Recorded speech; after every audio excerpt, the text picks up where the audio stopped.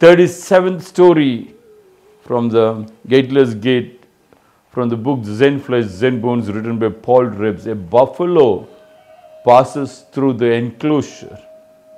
Goso said, when a buffalo goes out of his enclosure to the edge of the abyss, his horns and his head and his hooves all pass through.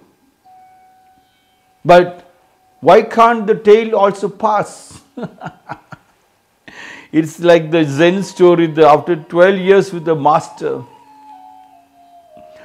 the student goes and makes a fight with the master and says, 12 years you have not taught me anything. I was cleaning your house, cooking food for you, washing your clothes, taking care of the wife and the children, and all the guests is coming and keep on taking care of them. You keep on talking to them, you keep on teaching them a lot of philosophy, but not even once you taught me anything.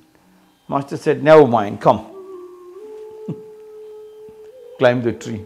When you entered the ashram, when you entered this monastery, I asked you to plant one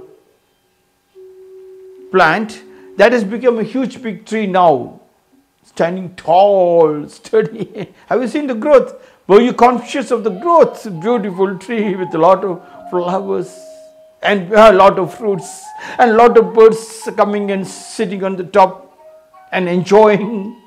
And the wind which comes because of the tree, the rain comes because of the tree. Did I teach him anything? He kept on growing, flowering.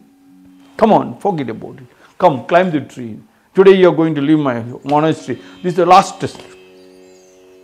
What has got my climbing do with the philosophy I came to learn from you? Master said, never mind, shut your bloody mouth. Climb the tree. And he started climbing the tree.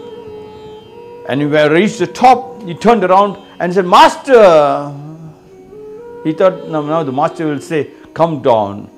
That time master said, climb a little more higher. He reached to the edge. Then the wind started coming. It started moving from right to left. He started shivering. He asked, Master. Master said, now leave both the hands. He said, what? He said, leave both the hands and both the legs and climb one more step ahead. That has become a greatest cone. The Japanese Zen philosophy, which nobody could solve it out. That means you are clinging to your master, to your father and mother with both legs and both the hands. Now leave both the legs, both the hands, take your own step ahead using your own brain.